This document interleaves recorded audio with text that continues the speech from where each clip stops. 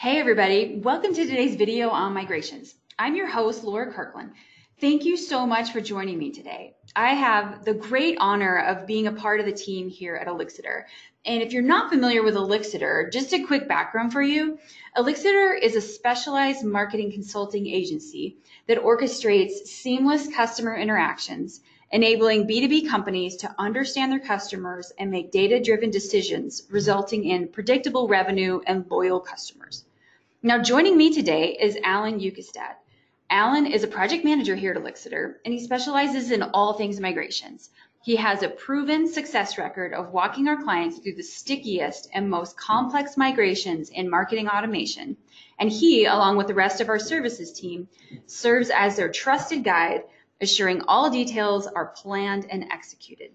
Alan, welcome, and thank you for joining us today. Thanks, Laura. Happy to be here, and thank you to everybody for joining us on this journey today to explore migrations. Yeah, we're excited to talk about it. So let's just jump right in. As an agency that works with clients on all types of marketing automation migrations, we understand the questions that someone like you has when you learn you'll need to complete a migration.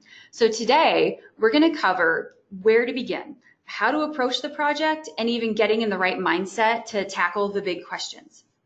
We're going to cover the major questions to start considering, including resourcing, planning, timelines, and downtime. And then we're going to walk through the major phases so you can see exactly what happens and when, and begin putting the big picture together. So whether you're driving the migration project or you're impacted by another department driving the migration, like getting a new Salesforce instance, which is common, you need to be prepared and understand what you're facing.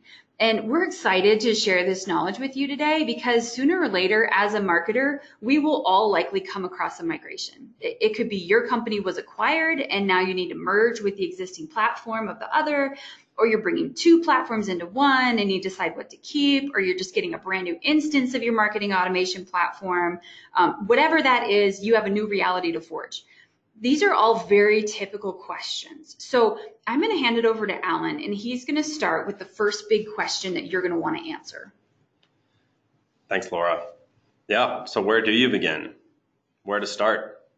I'd say the best place is really where do you want to go with your automation instance? So I think what is your future desired state is a great question to be asking. And, to back up from that, how do you get there? What are your goals? This should be in my dream Marketo instance, I want to ... statement. It should really align with corporate goals, company processes, and whatever gets you excited about marketing automation. And now is really the time to paint that future picture and get after it. And so backing up from goals, what builds up to your goals? I'd say consider your processes first. Analyze what isn't working now, as well as what could be improved or fixed. We'll cover this in a little more detail later, but at a high level, maybe think about what's no longer working for your team. Is your marketing to sales process outdated? Do you know for a fact that you're passing over only qualified leads to your sales team? Or is your data dirty? Are you capturing all the data you'd like to? So these are all great questions to ask, to build up what needs to be in the new instance, or what do you want to be in the new instance? Or, even if you're going through a merger or an acquisition, and this is how this migration conversation is starting, you're likely going to have to rebrand. That component will need to play into the migration. And so you have to consider all of these components. Also, additionally, think about what processes or tools your team no longer leverages. In the marketing automation industry and landscape, there's currently new shiny tools all the time. We buy them, but are they still working for us? Do we have any old tools that we don't need anymore? So now is kind of the time to consider at a business level, what do you need and what you don't need? Once you have all this information gathered, put it in a playbook. Use that to communicate with your team on your decisions that you've made. Even the pieces that you've decided to not move forward with, at least document that you've had those conversations. Now, these areas are all important to get your Marketo instance set up and configured. And you'll really need to not only get it set up and enabled for your current needs, but also any dreams of yours or goals of yours in the future. And so that kind of brings us to our next major question, which is resourcing. And Laura's going to walk us through that. So here is where we need to ask, who are the key players in a migration? And we're going to dig into this because you're going to want to understand this well in advance so you can begin letting your team know what to expect.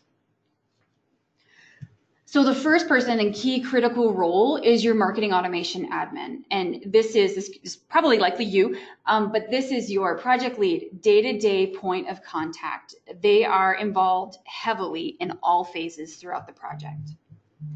Your next is your marketing decision maker, and they're handling business level decisions surrounding the migration and heavily involved in the strategy phase. The next is your sales and CRM admin. They're going to work closely with the marketing decision maker to make sure that the outcomes of the migration align with the sales practices. They may handle some CRM sync tasks if an agency is not involved. And so they're going to be involved in anything sync related and some of the data related activities. Next, you have IT. And so they're going to handle technical cutover from old to new marketing automation instances. And they're involved in the technical migration and the actual cutover to the new. And the next is your marketing automation agency, if you have one. They are critical for strategy and project management for all areas involving the marketing automation. And they'll provide expertise and support to the marketing automation admin as well as your entire team as needed. And then if involved, a CRM agency, and they will handle everything Salesforce related, CRM related. And so that's their major role that they're going to do there. And Laura, even in some cases through a migration, we do see that additional players are needed kind of on this playing field. And so, sometimes legal needs to be involved. Sometimes you need a web or graphic designer to be a major player in the migration as well. So this is definitely kind of the core team, but there are additional players that occasionally need to be included depending on complexity of that migration. Perfect. So now that we've covered that, let's talk timelines. Yeah, thanks, Laura. So timelines. I'm sure you're all wondering, how long does a migration actually take? You've been given this deadline and you have a lot of pieces to play with. What does it actually take to get you there, and how long does it take? So this can really vary, but typically I see migrations taking from anywhere between 3 and 6 months.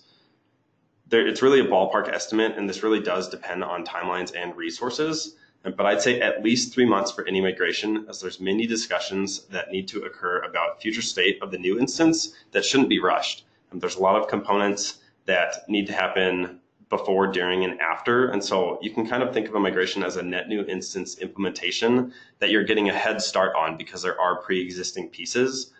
Regardless, though, everything should be perfect. So we will go more into detail into these stages of a migration here in a bit, but from a top level, like I said, there are pre, during, and post pieces, and each has specific components. None of these should be rushed if you do want a perfect end product. All stages can vary in length due to complexity or scale of the migration, as well as the future desired state. So like we painted that picture previously, shoot for the stars here and really make sure that what you're doing now during the prep phase of the migration and the execution and post gets you to the future goals that you never were really able to get to. And so that should be the goal here. One of my favorite quotes, and Laura might laugh, but this is the inner project manager in me, is coined by Tom Peters. He's an author, and he says, "If it ain't broke, fix it anyways." Your upcoming migration is likely your one chance at an overhaul of everything that currently exists in your instance. If a process is working fine, could it be working more flawlessly? Do you want to claim ownership of something that's just okay, or do you, like me, want to take everything to the next level? So now that we've kind of talked about how long a migration takes, let's dive into that a little bit more and talk about downtime. Now, as fellow automators, I know downtime is a terrifying word. We like all of our processes to be automated and running with minimal human input. But yes, there will be downtime and it will be okay. During a migration, there will be downtime between the existing process in the instance and that cutover. With a very well-planned and executed migration project, though, downtime can be as little as a few days.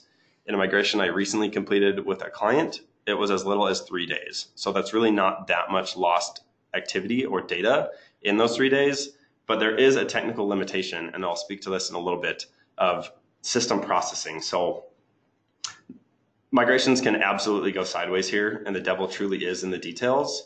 But like I said, with careful planning and clear communications, there's no reason why your migration can't be straightforward and successful. Like I said, with technical limitations, if you're trying to import hundreds of thousands of new records into your new instance, and there's hundreds of data points on each one of those records, that's a lot for a system to process, and you simply cannot rush that processing. It's just a nature of the beast with a migration. So go into this with the mindset that there will be some limitations. We can't be perfect all the time, but we can get you as close as possible. Additionally, you'll want to make sure that you recreate as much as you can in the new instance so that it's ready for that go live. You want to make sure that everything is in place so that you can, run programs, you can cookie activity, you can process data.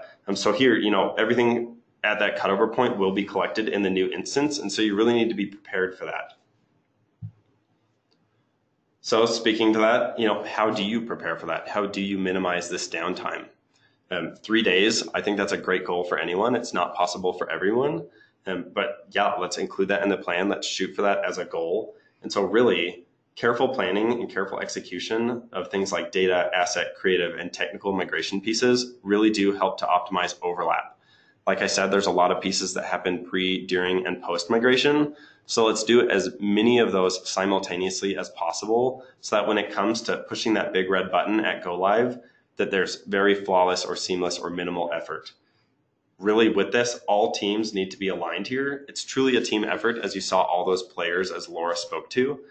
And so with that, aligning that many people, that many processes, there's often pitfalls. So I'm going to talk to some of those for you guys just to give you, from my experience, some of what I've seen through some migrations that I've done before. And so communication is key. Constant and perfect communication is a goal for all businesses. But really in a migration, this is so essential to success. With internal teams, has communication been clear across them?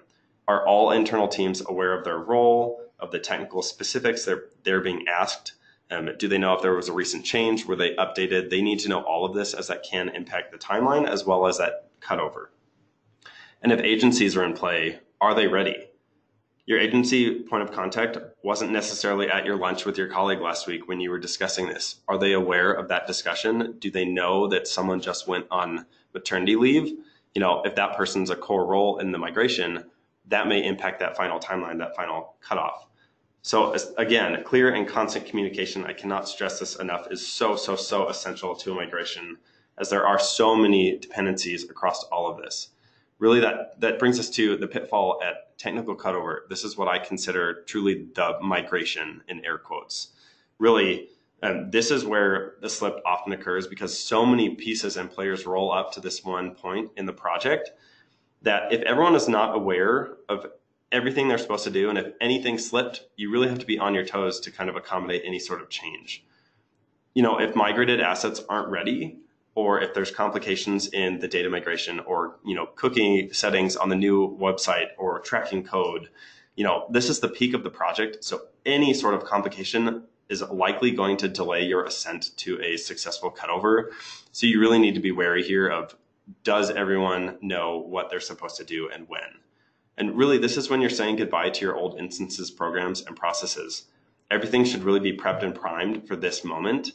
And all the migration leading up to this point has built up to the technical cutover. So again, all team members or agency members really need to be all hands on deck. They need to know exactly what they need to do and when. So grab your Americano that week and hang on. Or multiple. Mm-hmm. Okay, perfect. So now we've covered resourcing, planning, timelines, and downtime. Let's take a look at what the phases of the migration look like. Go ahead. Yeah, thank you. There are 3 main phases of a successful migration project: strategy, the actual migration itself, and the post-migration. Again, these are just very high level for the purposes of this video. We understand these are complex projects, but just to give you a ballpark idea of what to expect. Yeah, absolutely. So like we've spoken to, this is your future goals. How do you get there? Back it up. You start with strategy. So, again, think about what is your desired future state? Where are you now versus where do you need as well as want to be in the future? So the steps that we recommend, we highly enforce, and we do this with all of our clients. We always execute a full pre-migration assessment with clients and develop a detailed playbook addressing the changes needed for all these critical data points and settings in the platform, as well as, we're going to document what's going to be carried over in the new instance. So there's quite a few discussions that happen during this strategy and lead up to the creation of this playbook. But really, just like moving into a new house, this is your opportunity to start fresh. The rooms are all clean and empty, and you can arrange them however best suits your needs. And you need to know exactly what goes where. And so that's what this strategy is. So what's the desired future state? What's the timeline? We spoke to that. What are critical dependencies? Who's involved and when? So in this playbook, we'll outline the business benefits, recommendations, and steps needed for each piece of the migration. Our clients value this playbook because they know basically everything that needs to happen, why we're doing it. We truly document all of that as well as how it's going to happen. We share this with the internal teams so that they can review, even if it's not a team that's responsible for a specific piece. It's still good for them to know what IT is going to be involved in and when their asset migration may come into play. So with that brings us to the migration itself. So step one in the migration, take the tasks and the items from that playbook and decide exactly where they need to be done. So the old instance, the new instance, both. There is quite a bit of overlap in between specifically data portions of a migration that has to happen in the old and the new instance. The majority of this is included in the playbook, but we'll definitely want to create a visual plan that's digestible by all teams in terms of what pieces are happening when and who's responsible. As a project manager, I'm a very visual project manager, so I really like this visual plan because everyone can very easily digest it without any of the technical jargon of what's happening and when. So, during this migration phase in the old instance, you want to prepare data, you want to prepare your assets, clean, delete, archive. This is when you're really looking at what needs to be moved, what doesn't. We've talked about that during the playbook creation as well, but this is really the time when we're getting into it. So, within a specific program, do you need those audit lists or reports from 2013 that are just sitting there? Let's clean it up. Let's optimize as we go. You want to make sure that everything is perfect when you get there. Just like that moving example. Remember when you moved 3 years ago and have a bunch of boxes still in the garage? During a migration, we don't want any of those boxes to come to the new house. And that old couch in your basement, we'll want to vacuum it and probably reupholster before it even gets into the new house. Truly, this is the time to take anything that's existing that's not perfect or desirable in your eyes and clean it up and get it to the new instance. And document the processes you think you're going to need to reference in the future, but only migrate them if they're essential to your current automation activities. You may have built this great program 3 years ago in your instance, but if you're not using it anymore, do you truly need to migrate it? That's a lot of time and resources needed to execute that piece. So if you want to reference it in the future, take some screenshots, type out the process, get yourself some point of reference so you know what occurred, because as soon as your instance expires, the old one, it's gone. So this is really the time when you need to document all of those pieces. You'll want to enable the new instance so that you can start moving in, quote unquote, but also configure the technical pieces in the new instance so you're set up for success in the moving process. Which room in the house are you moving boxes to? You don't want to go through all that extra work and then have to redo everything. So really in this strategy, in this migration piece, we want to be as tactical and calculated as possible to ensure success.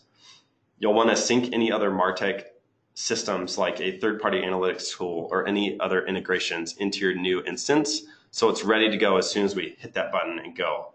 CRM sync. This is so you need to set up, metadata needs to flow. You need fields, you need objects. How can you migrate assets if you don't have custom fields available in your new instance, etc.? So you'll really need all of these to be able to get the most out of that overlap in between the old and the new and the pre, post, during pieces of the migration. So very important to, again, have this strategy in place to be able to just walk through this migration as you've already had these discussions. Then you'll migrate your programs. You'll get them ready for that cutover date so that pushing that big red button is truly easy.